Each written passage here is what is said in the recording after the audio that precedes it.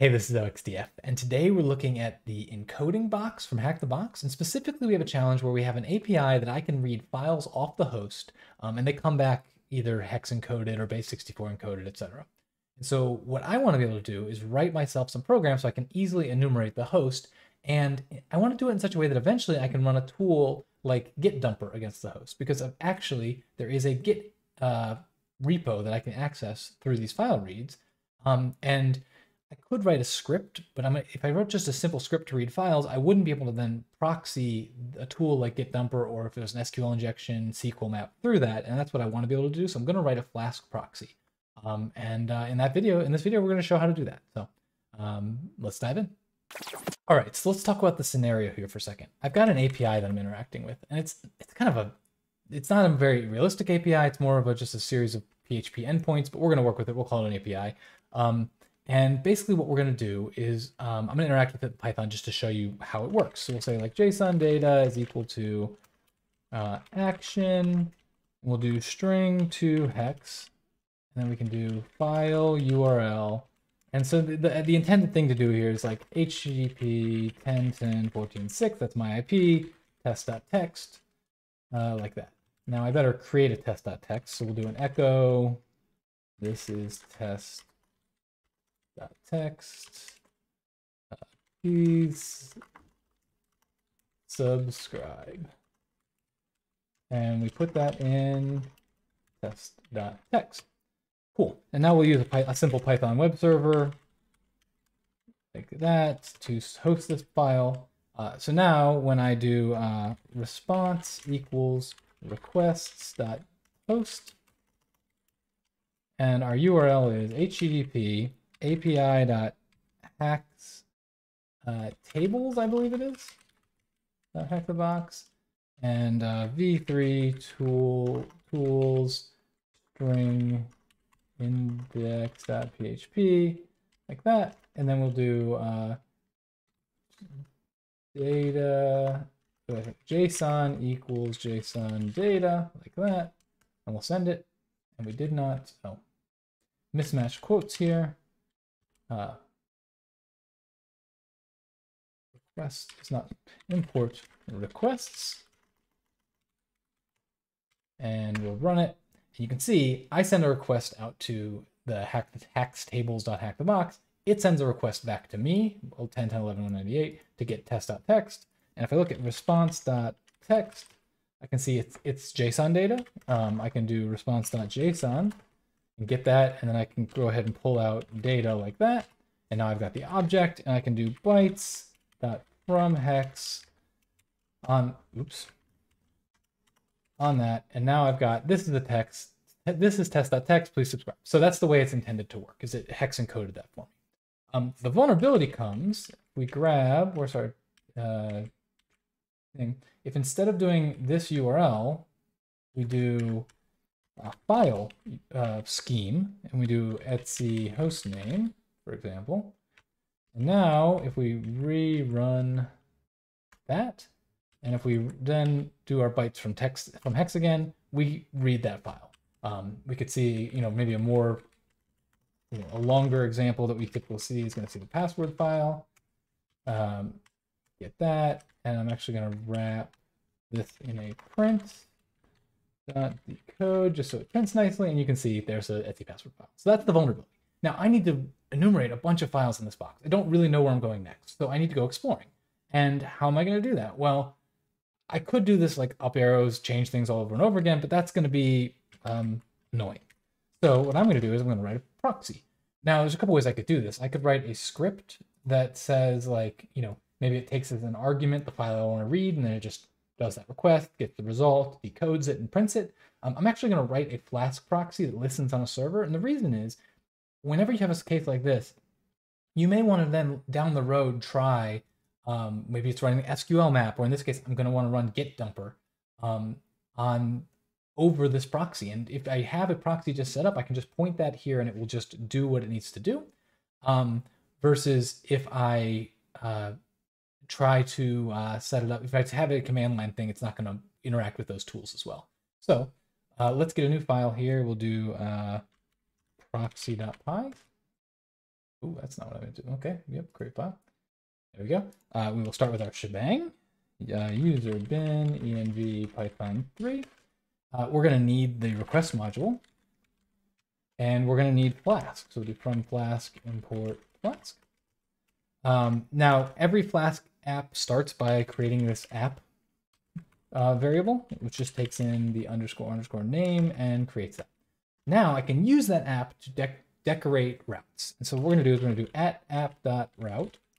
And that route is going to be, typically this is where you'd say like /home/blog posts or whatever you want, right? I'm going to have it do anything. When you put something in these angle brackets like that, it basically says make this a variable. And when I put the path there, it says treat everything that comes after this as part of the variable. And the variable name is going to be file.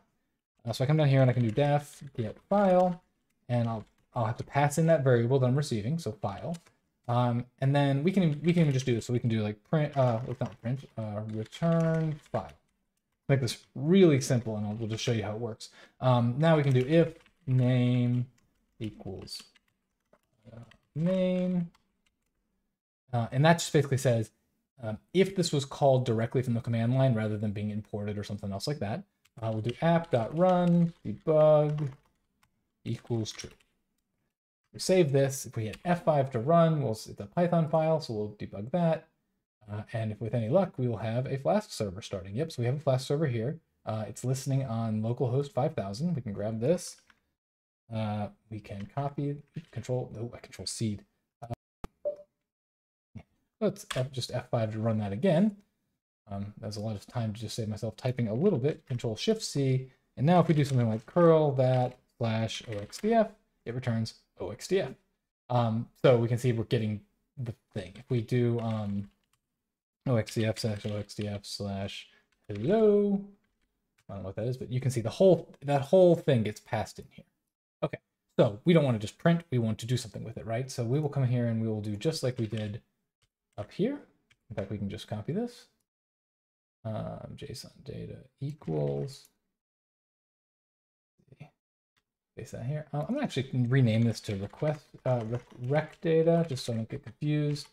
Now we're gonna say we'll just do etsy password to begin with. Obviously, we have to update that. We'll copy this and we can say response is equal to that API. This is equal to rec data. And now let's just return response.text just so we, again, text. Again, we're just building this up incrementally here. Changing. I'm not sure how debug mode works in this VS Code. Let's just rerun it here. Okay, so we're good. Now if we come down here and we do Etsy. Oh, it doesn't matter what we do because it's going to get Etsy password. And we get back a bunch of text. Cool. So we don't want response.text. We want response.json. And then we want to get the data object. And we want to do bytes.from hex. This. Now, if we save that, we'll see if this, I don't know if this reloaded or not. Let's check it out.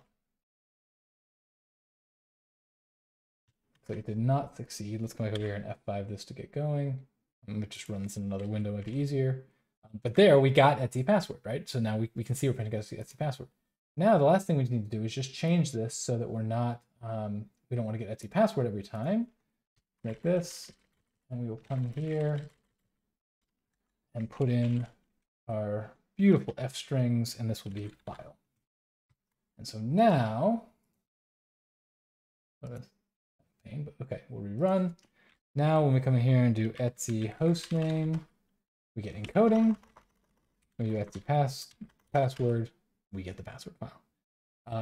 And so this is gonna work. This is gonna allow me to enumerate the box very quickly. So, all right, I'm back briefly. I spent all this time telling you about how I wanted to do this because I wanted to be able to run git-dumper at a later step through this, and I went to run it and it failed. And so let's take a quick look at this.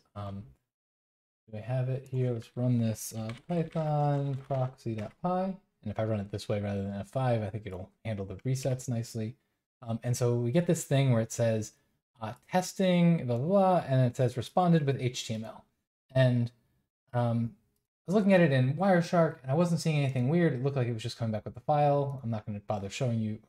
I don't want to do that. I'm not going to bother showing you this. And so we're going to take a look at git-dumper. And so we will do a vim home.local.pipx. That's how I've installed this. Lib. Let's see. Vims git-dumper. Now we want lib. Python site packages git-dumper and .py. There we go. And we can search right here. And we can already see it. But if we search for HTML, return true if the response is an HTML web page. So we have this is HTML and it's checking here if the content type is in the response headers and text HTML is the content type header. So we can see is HTML is called here. We're going to assert that, and that's going to cause us problems. Oh no, that's not problems. Let's see. So if the code is here, and where do we see that error message?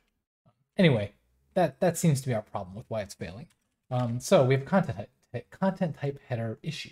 To fix that, what we're going to do is we're going to come up here and import response. This allows us to, rather than just returning this from the function where then Flask will make a response out of it, we'll actually make a Flask response object.